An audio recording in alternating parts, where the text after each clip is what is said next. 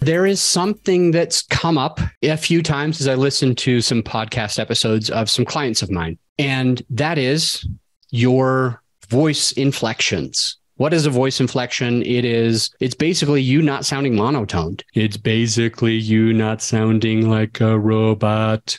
It's basically having some type of dance with your words as in sometimes at the end of a sentence, you might go up. Sometimes at the end of the sentence, you might go down. Sometimes in the beginning of the sentence, you might say things really fast. And sometimes at the other sentence, you might just take it down a notch, slow it down a notch, and use a different, with pauses, use a slightly different approach.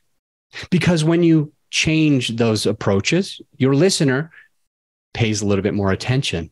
So you want to sometimes talk a little bit fast, and you want to sometimes talk a little bit slow, and you want to make sure that you don't sound like a monotoned every single time, but you have a different cadence.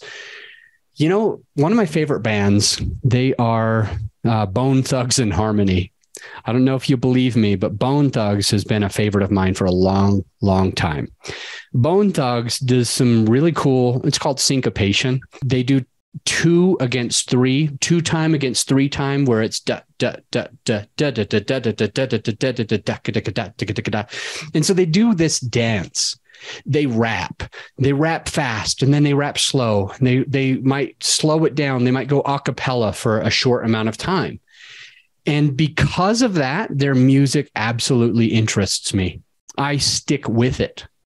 And when I'm having a conversation with you on the podcast, I think about that a little bit. I don't always think about Bone Thugs-n-Harmony the whole time that I'm doing a podcast episode. That's not what I'm saying. But what I am saying is I try to share with you whatever is naturally happening.